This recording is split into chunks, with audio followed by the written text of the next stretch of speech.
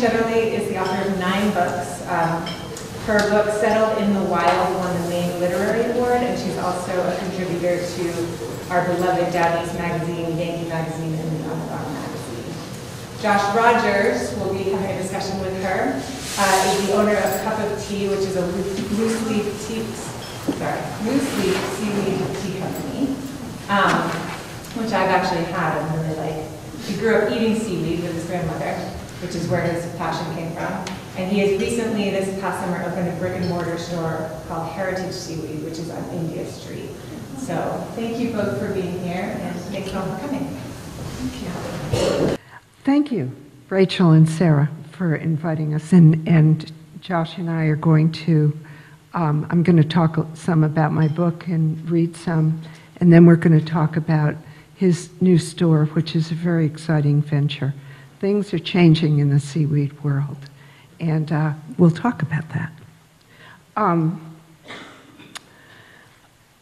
Before I tell you how I came to write the book, I think I'd like to read to you from the beginning of the prologue.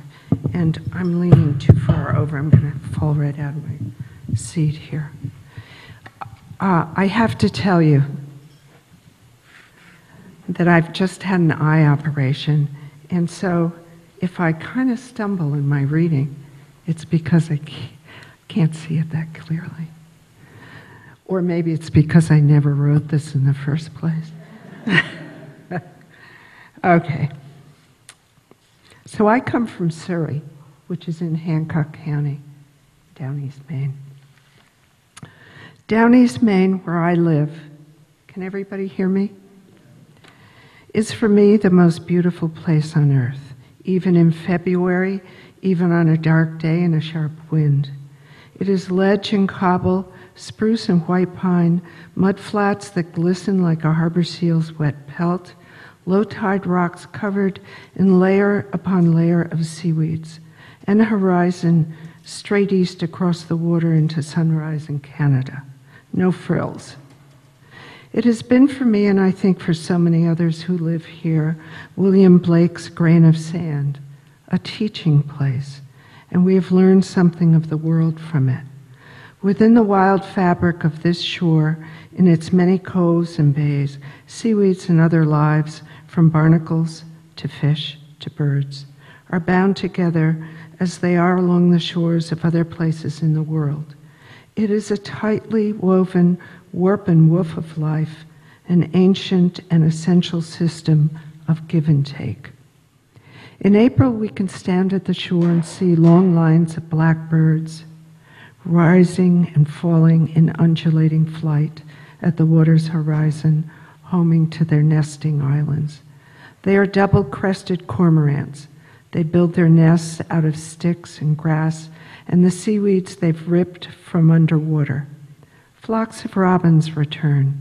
Eastern phoebes come back to the porch eaves. Both in a cold snap seek out the windrows of seaweeds that lie in the sun above the high tide line. There in the warm rotting tangles, kelp flies and their larvae flourish. I just want to say one word about why this seems awfully loud. Is it too loud for you? Why I began like that. And that is because I didn't want this to be a narrow book on seaweed. I wanted everybody to read it because I thought seaweed was pretty important. So I tried to lure you in and then bring you up against robins and phoebes and double-crested cormorants and show you very slowly, step by step, the complexity of this world that most of us, before it became a thing that's so popular now, seemed so simple and just something we slipped over.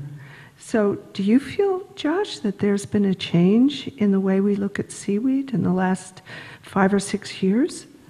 Absolutely. I mean, everyone that's been coming into the shop recently has been talking about the 60 Minutes segment that was on seaweed farming. So that's put it big into the consciousness. I think just the rise of sushi, the fact that you can get it in the Hannaford cold case now. And then anyone who has kids knows that seaweed snacks are this hugely popular thing. So there's a lot of interest in it. And I just wanted to say, along the lines of what you were just talking about, I really thought that this was going to be a deep dive into seaweed, kind of akin to this. I think it was The Secret Life of Lobsters, or there was a book like that maybe 10 or 15 years ago. Yeah. But after reading it, what I've been telling people is it's really this kind of overview snapshot of the Gulf of Maine, like right now in time, and kind of, as you were talking about, this web that seaweed is a big important part of, but kind of what's at stake against the backdrop of what we did to cod and sea urchins and shrimp and all these fisheries that have kind of gone away. So Right. if you want to kind of get up to speed on the Gulf of Maine right now, it's a good place to start. Thank you. Which brings up another part. Maybe I'll read the Winslow Homer part. Do you think I should? So then I have a chapter, I think it's the first chapter actually. Yeah, the Gulf of Maine. And I start with Winslow Homer. And it's the same thing I was trying to do. First of all, I consider myself an essayist, and this is a chapter book. So that really is a different way to think of it, because an essay, it's over when it's over. And a chapter book has to kind of go like that. The chapters have to stick together. But this tries to connect the Gulf of Maine to the bigger world. This whole part here. At his studio on Prout's Neck in 1885, Winslow Homer completed his iconic painting of a Gulf of Maine fisherman, The Fog Warning. In 1883, when he was 47 years old, Homer had moved to this peninsula, which lies on the east side of the Scarborough River estuary, a few miles south of Massacre Pond, the site of 17th century battles between settlers and the native tribes.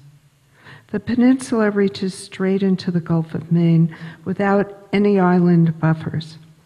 From his studio on the second floor of his converted carriage house, the painter began his late great works of weather and rocks and water, and of course the people for whom this was home, that have become part of the American imagination. In a real, immediate sense, the Gulf of Maine belongs to all of us through these canvases, which tell us something of who we are in the world. You probably know the Fog Warning, the fisherman rowing his dory to the mothership, a dark bank of fog rolling in across the water toward him. Because of the water's swell, the inside of his dory is pitched upward in our direction, and in the hull lie two enormous dead halibut, the beautiful, tasty monster fish that were once common in our inshore waters. By Homer's time, the halibut catch had just started its nosedive, and inshore halibut fishermen hired themselves out to larger ships that sailed offshore for the fish that remained. This is what you see in the painting. A fisherman rowing his catch to the ship, hoping to close the gap before the fog erases all sign of her. He is no longer an independent inshore operator of his own boat, and the fish he's caught are at the end of plenty. Today the painting shocks us with the wild beauty and formidable danger of our former fisheries, and a warning, not of fog, but of how quickly a good thing can disappear. Yeah, this passage really moved me when I read it the first time, partly because I grew up with a painting of a reproduction of Homer's in my house that was similar to this, not the same painting, but what really struck me was this idea of that sort of way of life going away, the sort of owner-operator of a fishing boat, kind of having to hire himself out as just a hired gun to like a larger sort of corporate entity. And how that kind of was the harbinger of kind of the end. And I mean, it's really sad. And we just had a cooking class at our shop a couple weeks ago, and Micah Woodcock, who I think you probably know. He's in the book. I thought he was. Yeah. He's a wild harvester, seaweed harvester in Maine, and he works in Penobscot Bay. And you know, he's an owner-operator, so he's just one guy. Sometimes he works with a couple other people, but it's basically one person who, you know, it is this sort of traditional way of life. And when he goes out, it's him against the waves, kind of like you were talking about. But he gets to make all the decisions. And we're kind of coming to a time where somewhat with harvesting, but also with seaweed farming, there's starting to be more corporate interests coming into the field, which is exciting in some ways because it means the seaweed industry is growing, but it kind of echoes that painting by Winslow Homer where we kind of know what happened next, not only to the resources, but also to these individuals who were once the masters of their own destiny, and now they kind of ended up working for less and probably in worse conditions because they were hired out to these big corporations. So, Well, you know, it's kind of interesting. I've been asked now to write a column for Down East, and my second essay is about Sarah Redmond, who has a whole chapter here. And she also is an independent operator, but she's not a wild harvester. She grows seaweeds aquaculturally out in a bay in Gouldsboro. And it's her first full ownership of a company. And the thing is, in this essay I'm writing, which is only 600 words, so it feels like a haiku, is I'm trying to say, without beating my readers on the head, because if I did that, Down East wouldn't publish it, is, you know, that's the great thing about Maine, is the independence and hard work that we still think is an ethic here. And it's in the seaweed business still. It's probably, like everything else, will be overwhelmed by big corporations.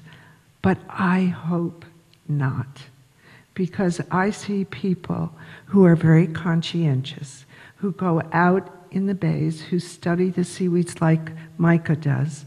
I mean, he didn't even start harvesting for a couple of years because he wanted to find out where the best kelps were and where he could cut and they could grow back. In other words, he's a caretaker as well as a harvester.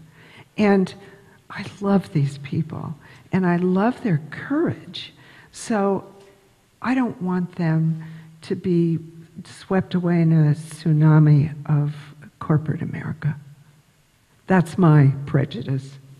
Yeah. yeah, well, and along those lines, I think, like you said, that Maine does have this tradition of sort of, I guess, small-scale operators. You know, the lobster industry is still pretty much, you know, one person, one boat to some degree, and other places aren't like that. You know, this spring, actually, as I was starting up the shop, the seaweed company from Alaska came to visit Maine on what essentially amounted to like a little research grant from the Alaskan government. They make kelp salsa, and I said, wow, you know, there must be all sorts of amazing stuff happening with seaweed in Alaska, because they have some amazing species. And they said, no, we're the first and only people doing anything with seaweed. And I said, why? And they said, you know, the fishing industry in Alaska has so corporate and so large and has such a just dominance over everything that there was no interest, no one There was no room for it. No one really gave it a chance. And so they're this young couple who's starting this. But whereas they came to Maine because we have an industry that's 40 or more years old, it's fairly mature. There's a bunch of different companies. We probably, in terms of the United States, have the most well-developed and diverse set of companies doing seaweed, which means that at least we have a chance to kind of keep some independence, which I think is really exciting. A couple of things I was thinking about when you brought that up is, one thing I should tell you is, even though Josh said that my book is mainly about the Gulf of Maine, which is true, I take you to Ireland. I also take you to the Pacific coast because I want to tell the story about the bull kelps and the giant kelps, the orca whales, the gray whales, and the sea otters, and the, now I forgot what they're called, sea urchins. And how, because what I'm trying to learn and teach, I'm learning as I write, as well as teaching. And what I'm trying to learn and teach is this, that these systems are so tightly woven that we break them without even knowing that we're doing so. And we can't afford to do it anymore. We have to pay close attention. And the thing about paying attention is research. And research is fabulous, but it costs money. So I believe that if citizens are interested in seaweed as habitat for wildlife, as good things for them to eat and go to Josh's store and buy, and as supplements, careful supplements for the great big industrial soybean and corn farms out in the Midwest and stuff, if we can take good care of it, which we haven't done before, but we've learned a lot about what happens if you don't take good care of something. And it seems to me we want to do well. Am I being Pollyanna-ish about this, do you think? I think you're right. I think just like many of the people you talk to in the book, it's one of those things, everyone wants to do the right thing, but I think you mentioned somewhere in here the tragedy of the commons or right. Something like that. And, it's hard to do because people also have this innate desire to want a little bit more. Right. So it's this tension probably within most people that everyone wants to be a good person, but we also want just a little bit more.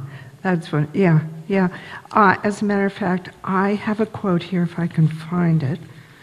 You don't mind if I take, here. Paul Molyneux is in the book, and he was a fisherman. He's up in Washington County. He also won a Fulbright, I think it was a Fulbright, to write a book about fisheries.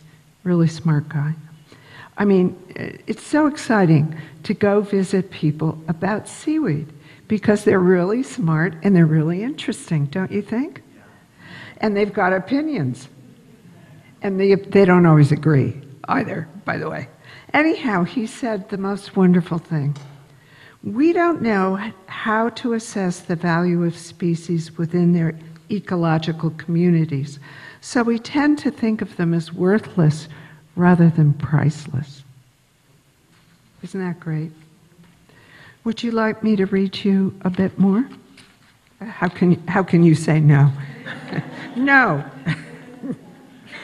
Let's see. Let's see if I can find the part about my kids. After I wrote the part called The Underwater Forest, because I knew I had to introduce you to the science of seaweed, how they survive in the water and everything. But I wanted to start out with when my children were little and how we used to go to the shore. Actually, their dad dug clams for a living, and I worked in a fish factory. And I have to tell you, this was in Prospect Harbor. I have to tell you that I was told that I was the slowest cutter of fish they had ever seen at the factory. But after this chapter, I take you out to meet a woman who is a shepherd, and her sheep are on an island. And I explain how they overwinter there and how the Scottish and Irish tradition of keeping sheep on islands was brought to this coast with the first white people. When my children were small, I took them to the shore. It would be low tide, and we walked over the pebbly mud and parted the seaweed strands, the bladder racks, the knotted racks, attached to the big rocks that the glacier had dragged with it from miles away. We peered beneath the seaweeds. The outer layers had dried in the air, but the under layers held a briny wetness that made the creatures we found within especially bright: starfish, the egg capsules of dog whelks, small sea snails whose eggs looked like tiny Greek amphora, green crabs as new and small as my children's fingernails, young green sea urchins, limpets, sideways swimming scuds, yellow periwinkles, and sometimes a hermit crab or a sea anemone. It seemed right somehow to be bringing young and growing children to the edge of the bay where life had evolved so far back in time that it was hardly imaginable, as if this place with its seaweeds were the proof we needed that we had come from a world of water, and that everything might have looked at one time as something like this. When we are children, our psyches tend to become imprinted on the places we know and love. And for many of us, that edge where water and land meet is one that stays with us all our lives. I didn't think of it then, but now I believe I was offering them exactly this, their home place to imprint upon, so that they might go into the larger world with a sense of where they come from and thus a sense of who they are. I have a question for you. So your grandmother ate seaweed. Yeah. So I was just thinking about that in my childhood when you were reading that, and it was very moving. So my grandparents were from St. Stephen, New Brunswick, which is just over the border in Canada. And she moved down to the Lewiston, Auburn area in the 30s when she was just a kid with her parents. They came to work in the shoe mills, and so they sort of brought in Canada. It was more of a tradition to eat dulse, which is this reddish purple seaweed that's really delicious. And so in the 80s, I guess, when I was a kid, you really could not find it anywhere around. And maybe by the end of that decade, maybe it was in a few health food stores. But every couple of summers, we would go up to St. Stephen, New Brunswick, and you would get dulse. Like in August, it was the big harvest time. And my dad says they would only sell you so much. Like you could get a couple bags, but he would try to get more. And, we got it all kind of marked out to different people. And I remember going to the visitor center right over the border, and they had a display about dulse and big wooden barrels where you could just get it for free, which was amazing to me as a kid. But that rings so true that it's this thing that, I was brought up with and just really stuck with me, just that connection to the ocean. We loved going to the ocean.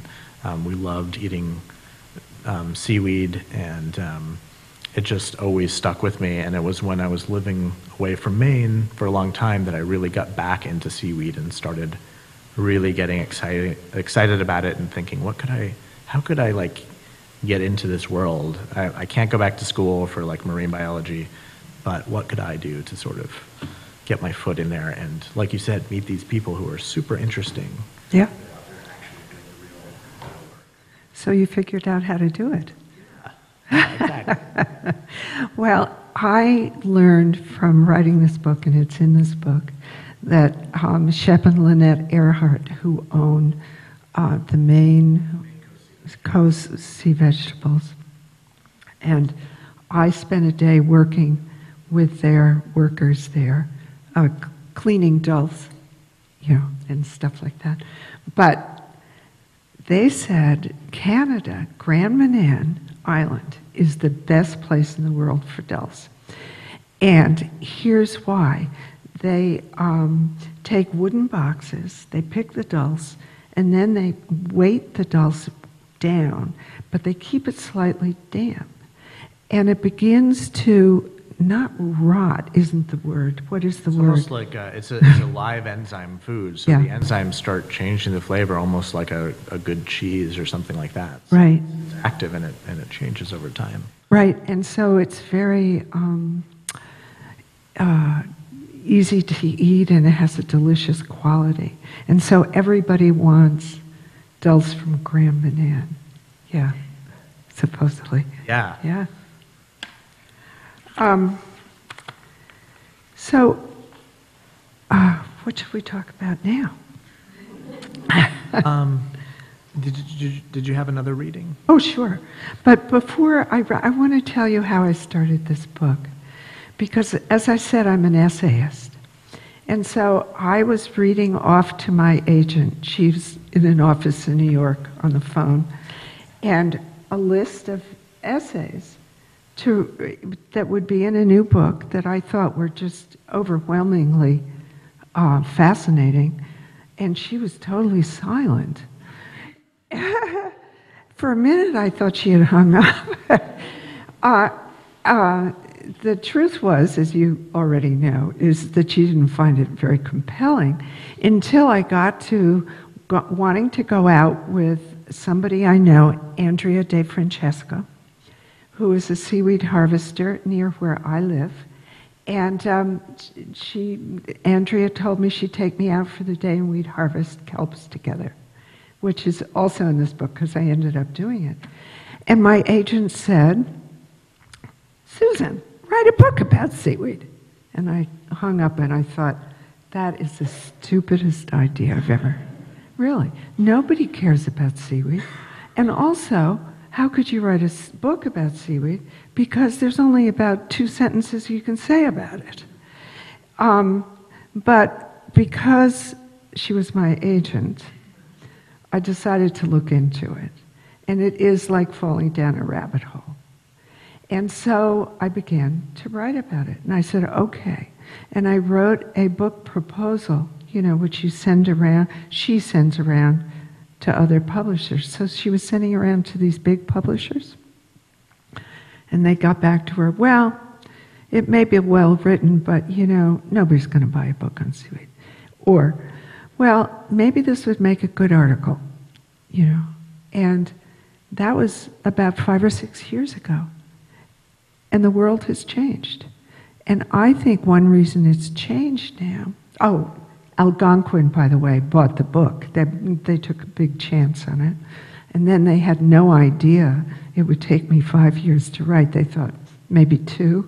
And I said, at about year 3, I said, I'm still doing research. And they said, oh, come on, you know everything about seaweed. Well, I don't, I have to go ask people. But we have lost so many species in the ocean. We have so much attention about that, as well as climate change, that now every new species that we find, every new encounter with something that still is robust in the ocean, we want to make sure we can protect as well as harvest. And if I could just follow up, I think part of the interest too is that we all have to be interested in seaweed. One of the reasons is that the UN, we know that the population is exploding, and by 2050, I think it's going to be like 35% larger on the Earth. The UN has also kind of reported that most of the arable land on the surface of the Earth is already being used. There's not a whole lot left. And currently, we are only getting 2% of the world's food from the oceans, and we all know that is, in large part, we're doing it in a pretty poor way. So it's pretty clear that we need to start getting more food from the ocean. But at the same time, we need to be careful about it, and seaweed does have the potential to be really sustainable and actually mitigate some of these issues. It's true, yeah. Helps, at least in a sort of local setting where it is, it does help mitigate carbon dioxide. Yeah. It sequesters carbon, it produces oxygen. So, there's a lot of promising things with seaweed in terms of that. So, the funny thing is we've always actually been using it. We just didn't know it. There's a part, let's see if I can find it here. This is still in the prologue. I'm going back instead of forward here. How much time do we have? Good. If you ask people to guess the next big harvest that we will take from the world's oceans, how many of them would say seaweed? They might turn over in their minds what they know about the Atlantic cod fishery and its collapse, maybe the American and European eel fisheries and their collapse, or the collapse of the sardine fishery in Northern California and the North Atlantic. Sorry about this list here. Or the vanishing of the anchovy fishery off the coast of Chile. They might mention the loss of the wild Atlantic salmon or the recent implosion of the shrimp fisheries in the Gulf of Maine and the Gulf of Mexico. They'd say, right, it isn't those. Nor could it be the Atlantic halibut or swordfish, yellowtail flounder, abalone, or Alaskan king crab. They too are depleted. What's left, they'd ask. Most of us cannot get through a day without meeting seaweed in a disguised and processed form in toothpaste, puddings, pie fillings, and other soft foods, in makeup, soaps, dog and cat foods, cattle feed, and farm fertilizers. Many people in the world, especially in Asia, eat seaweeds daily as vegetables: sugar kelp, alaria, and laver, carrageenan, and dulse, wrapped, stirred, chopped, or sprinkled, dried or steamed or simmered in soups. So what's in your store? Yeah, all those things that you mentioned. It's seaweed. I think you mentioned elsewhere in your book that it has the word weed in it, and I think a lot of people really think of it. All they know is it's on the beach and it smells bad because it's rotting. And I always just say, well, if all we knew of tomatoes was them rotting in the sun, we wouldn't like tomatoes either. But yeah, one of the great things about seaweed is a little goes a long way, and a lot of these cultures that have sort of continued to use it, like a lot of Asian cultures, they don't need a lot. It's a little bit sprinkled on or just a little bit wrapped around something.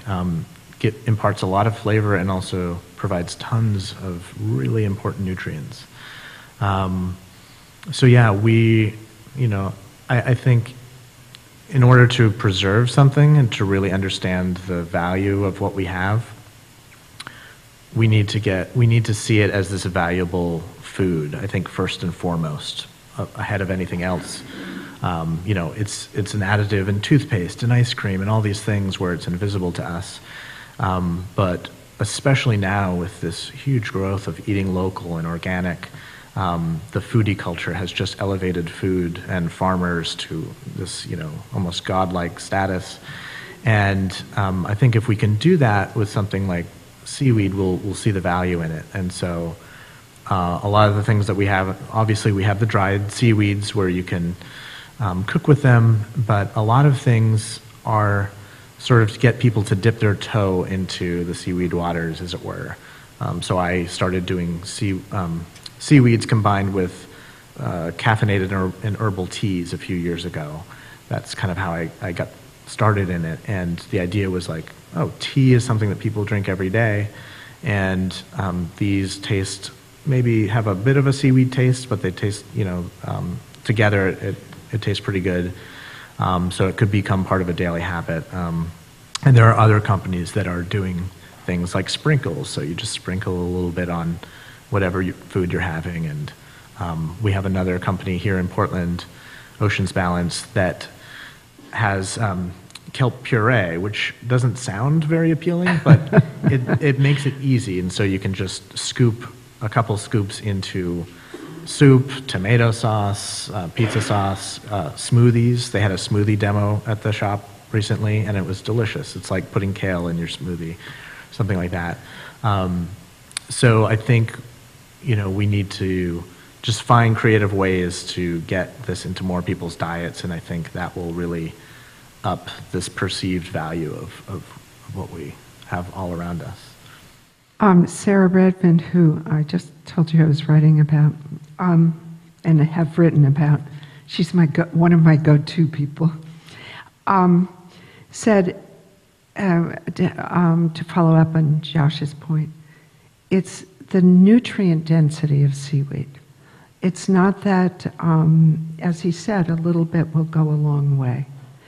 But we're doing a lot of studies now about what is the best way to take in seaweed, because we found that, for instance, the Japanese that have had a long tradition of eating seaweeds, the bacteria in their guts can digest that seaweed better than perhaps some other cultures. It's not that it's not useful to us, because it is, but that we may not know, or our bodies may not know yet how to use all the aspects of it. That's open to question, but they are studying it.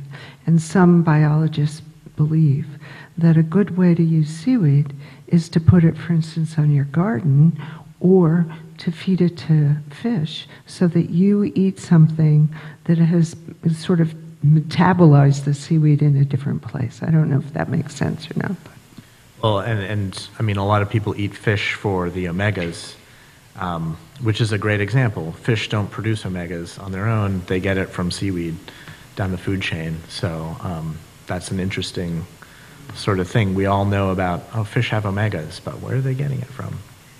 Well, then it's, then it's really important that we take it from the seaweed source and not take all those fish, because we're overfishing for the omega oils. Go talk to your health food store. Oh, yeah. Let's see. Shall I read you something else kind of quickly? Let's see, we have about 5 more minutes. Chapter 5, page 70. I have to tell you,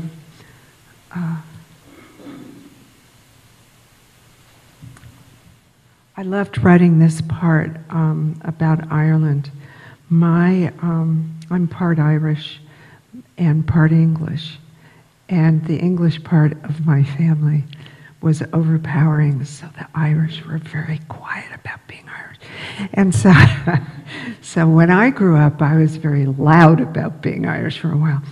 So here's something about what I found out about who I am. Occasionally you can still find them out on islands, crumbling near the water's edge, the old 18th and 19th century kilns built out of stones gathered from the shore. People on the Irish and Scottish coasts and in Brittany cut and burned seaweeds in the pits of those kilns to make potash and pearl ash, valuable potassium salts.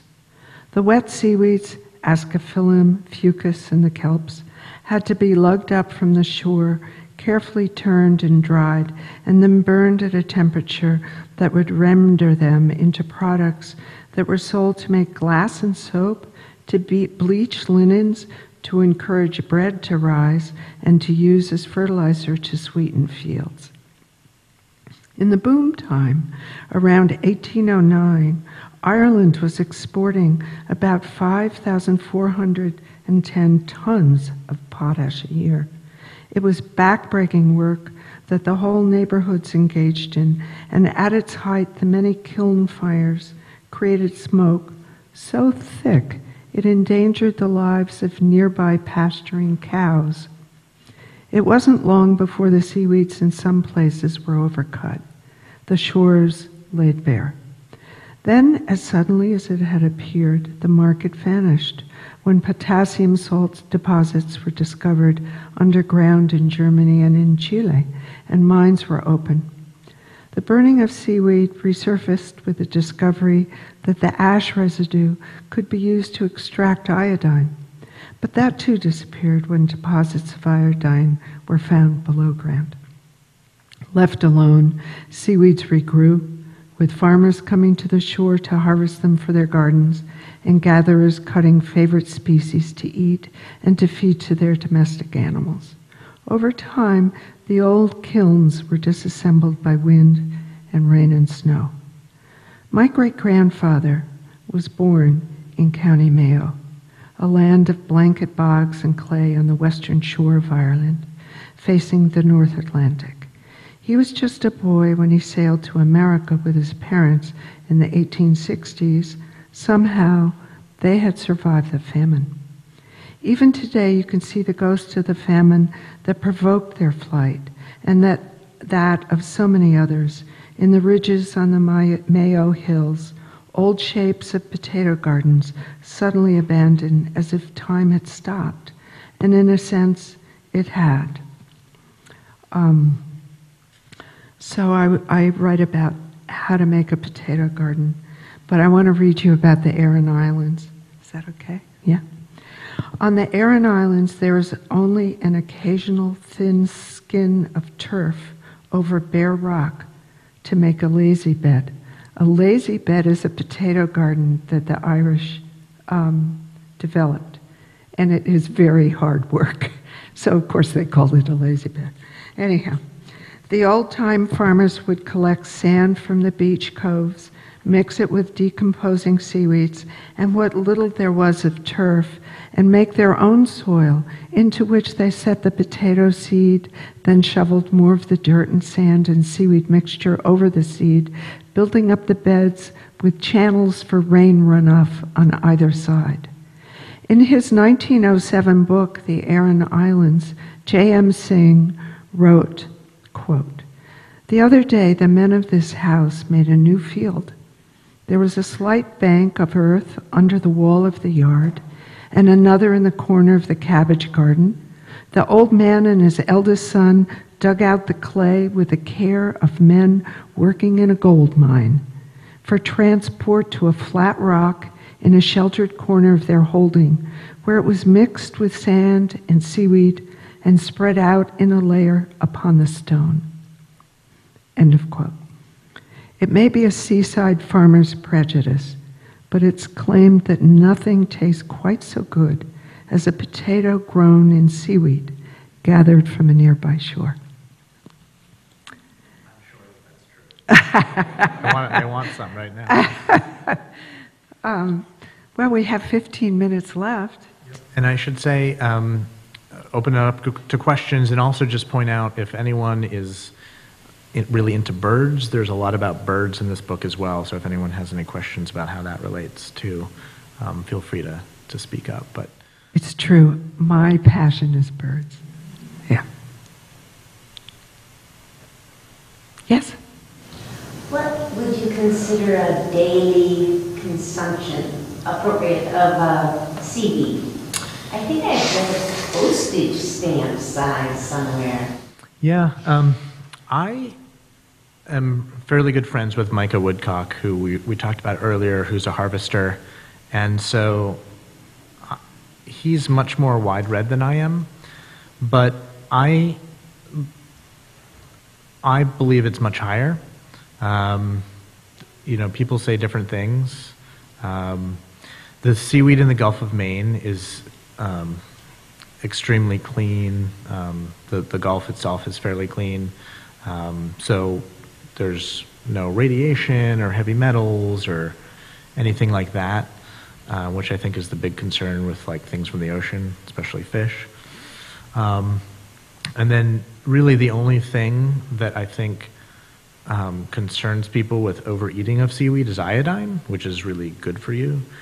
And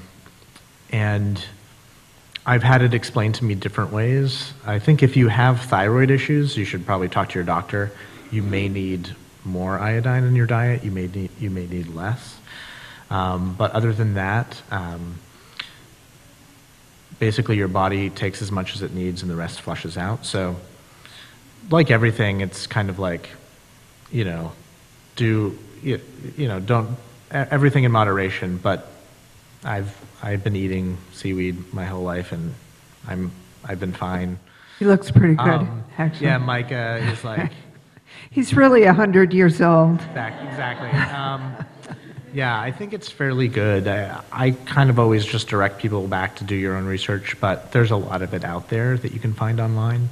But I would certainly say postage stamp size is probably way smaller than you need to worry about.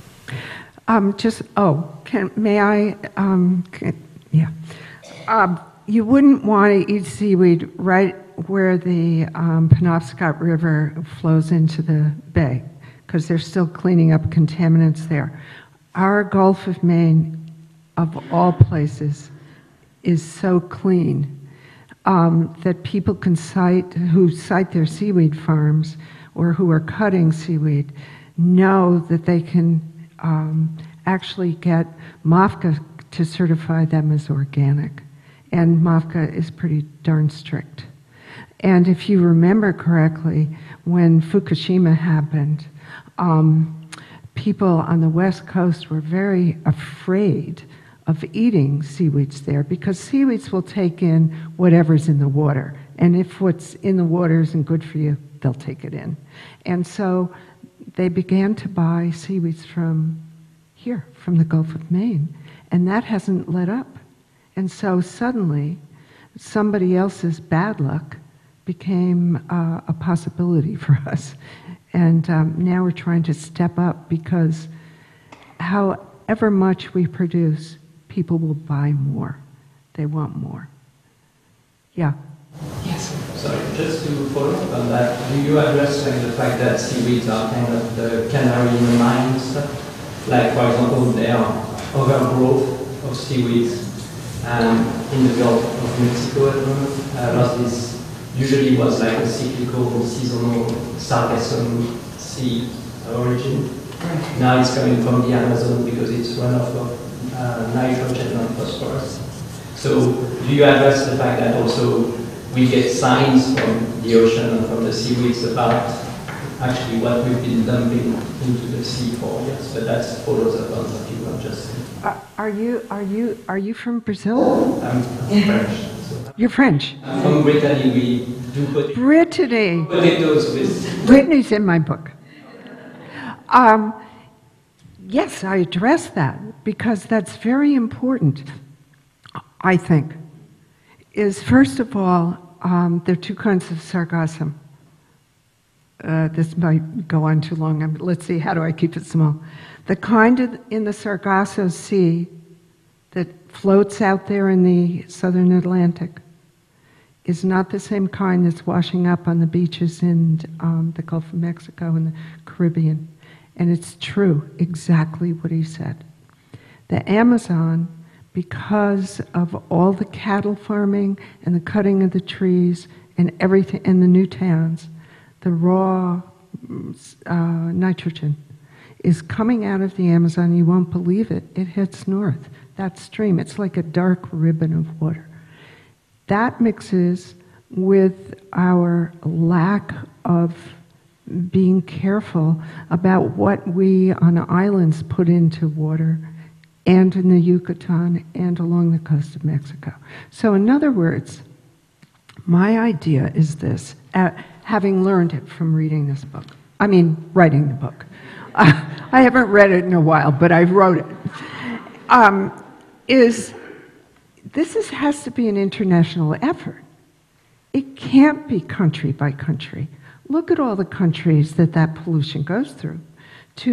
And the thing that is terrible is this. So they got piles of this sargassum. It's a different species of sargassum than the Sargasso Sea, piled up on the beaches. The tourists come, the people depend on tourism, and the tourists are just appalled. not only that, but that sea turtles, the babies that struggle out from the sand, they're just struggling out under a wall of seaweed, and they can't make it up through it. So it's not good. And I would like to know how we're going to make the Amazon a good and conservative, conservation-minded place, we as all the people of the world, as well as making the Arctic a place that also it doesn't get too dirty. So we have a lot of work, and we have to do it internationally. And I see somebody walking up here, so I think our time is up.